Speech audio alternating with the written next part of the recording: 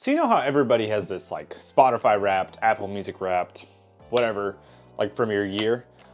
I kind of want to do that for my channel and talk about some of the fun things that happened this year, including recipes and videos. So let's talk about 2022 and everything that happened with man-made mead. So I've previously done videos like this. Specifically, most years I do like a my favorite recipes I made in 2021 or 2020 or whatever it is. I've done videos like that. I'm gonna incorporate that into this. And then I've also never really done a video just kind of wrapping up the year, and I kind of want to do that. So let's first talk about my favorite recipes from 2022. Now the funny thing about this list as I was compiling it is 2 of them are unreleased videos. So I'm gonna talk about them, and I'll probably put the recipes down below, but you won't see the video for a little bit at least. So let's talk about them. Going in reverse order, starting with number 5. My 5th favorite mead recipe from this year was kind of surprising. It was a pineapple Acer Glen with rum oak, and it was not one that I like recorded on the channel. I just kind of did it separately, brewing on my own, shocker. And it was pretty dang good. And I'll say this, all these like recipes are gonna be in the description, so if you wanna see them, check it out down there. So that one's super good, number 5. Number 4, unreleased video.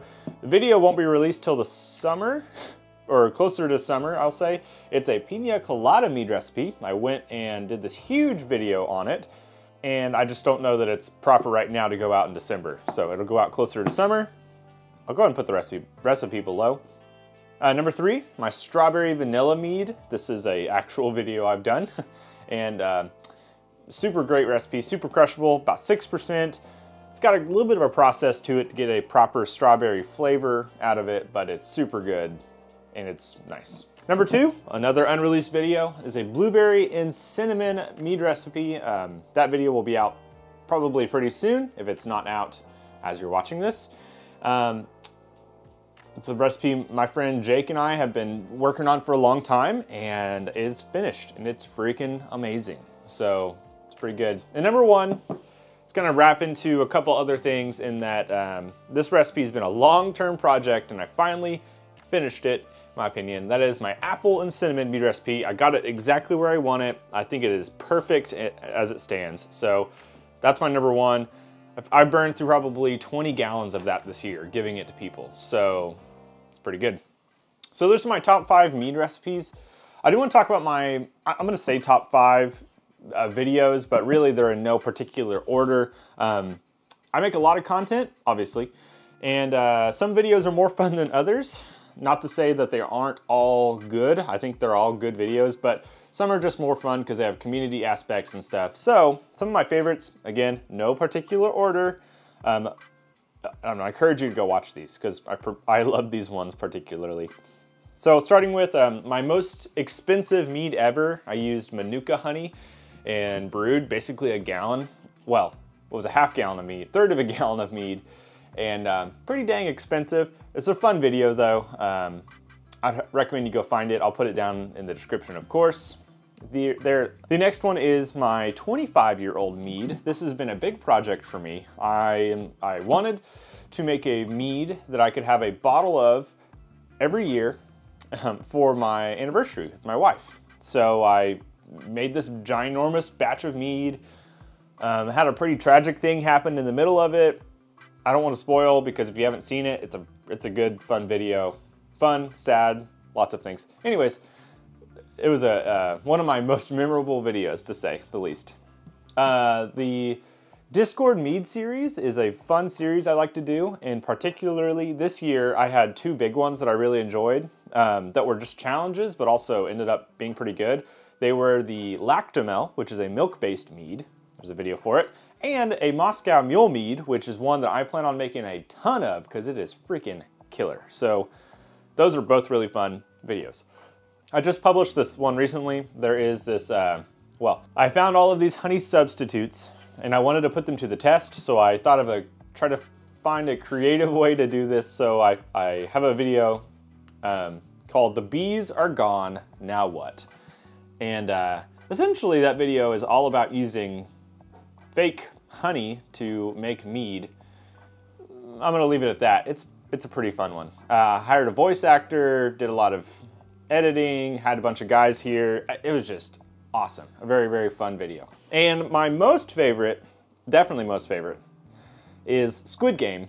I made a whole Squid Game series, well I say series, one video where I challenged 8 mead makers to make a mead recipe that I told them with a specific challenge. Each one had a different challenge, and it's quite the event because it was obviously difficult for some, more difficult for some. Also, it's just a different kind of video, and it was a lot of fun. I really want to do it again.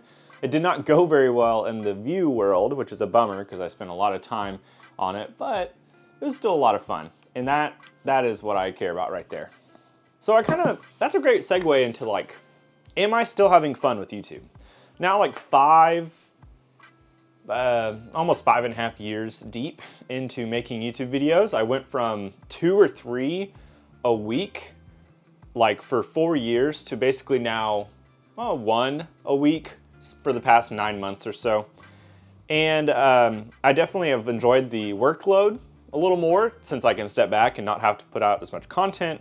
It's allowed me to focus in, and it's just less stress. I mean, that's kind of what's important here. I feel less stressed, get to have more fun with it, and I still struggle, and I think everybody does. When you put so much time and effort and money into something, you automatically assign, well, you want it to be successful. And success comes in many different forms, and I want to say that me having fun is the only joy that I need to get out of videos, but I'd be lying to you. I'm still a person, and I enjoy seeing videos be successful in views, in likes, and stuff like that, because when I commit 72 to 100 hours into a video, I'm sure hoping that people are going to watch that video. And I hope that the watch time is at least double the time that I put into the video. So that's kind of where I'm at with that, and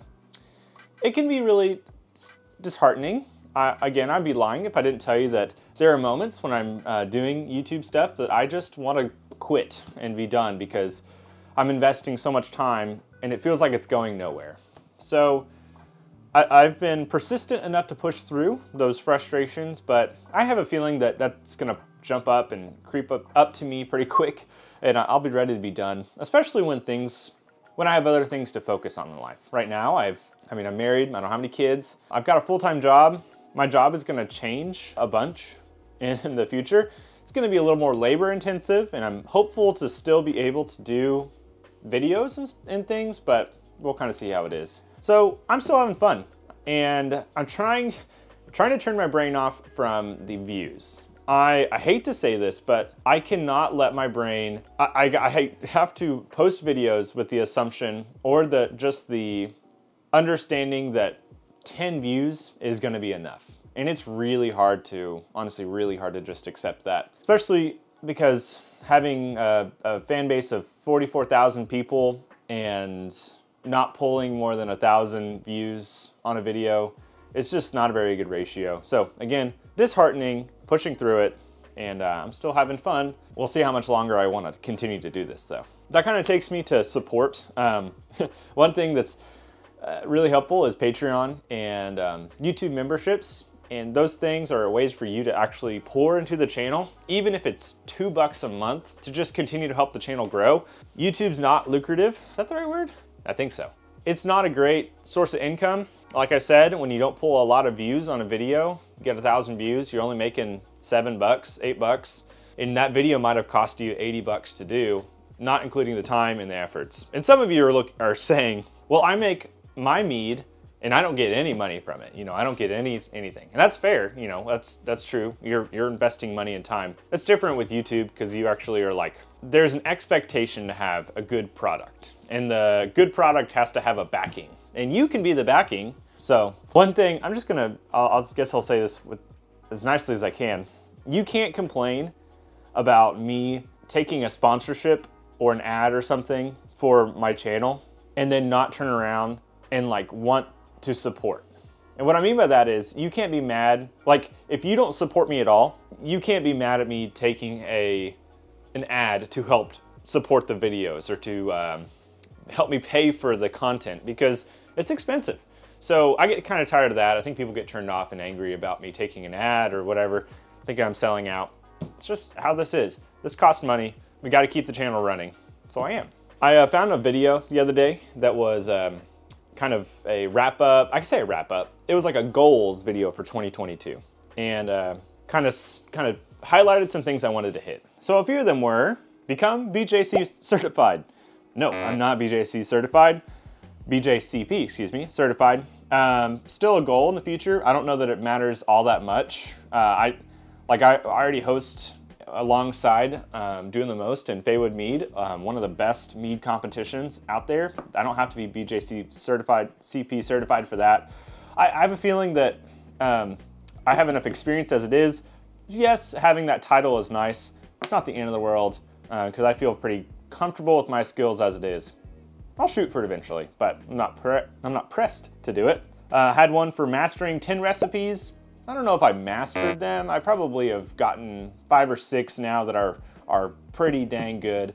So I might have 12 in total that I'm like, will repeat over and over again without changing anything. So eventually I'd like to have like a, 25, 30 that are just mastered, but we'll see.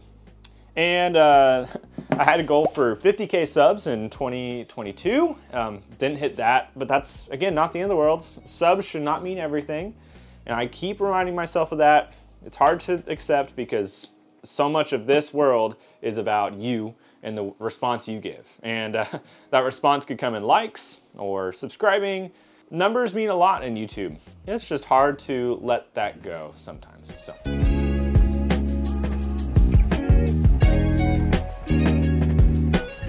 I want you to know that if you have been here with me through 2022 and you've been supporting the channel in whatever regard, I really appreciate you and the time and effort you've put into watching my content. I think 2023 is going to be a fantastic year, and again, life might change, who knows, but I am hopeful to be around as long as I can. In the meantime, continue to watch the channel, go find some other mead content that is out there. It's kind of a dry spell right now, just to be honest with you. There's not, the mead YouTube sphere is kind of dying. We'll see if some people come in through 2023 and help revive it some, but who knows. Homebrewing on YouTube is also just kind of dying as is. Views are down. People are not as interested in making their own beverages anymore. And that's okay. Pandemic really hit that world pretty hard. It had to end sometime. I hope this has not been a Debbie Downer. It's supposed to be kind of a, I don't know, I got tell-all, if anything, about 2022. I hope you have a fantastic beginning of the year. I don't know when this is going out. It might go out the beginning of 2023, but 2022, great year. I hope you had a great year with it too. Go support the channel, join the Discord. That's a way to chat with me and other people that are brewing a lot as well. And I'll see you in the future.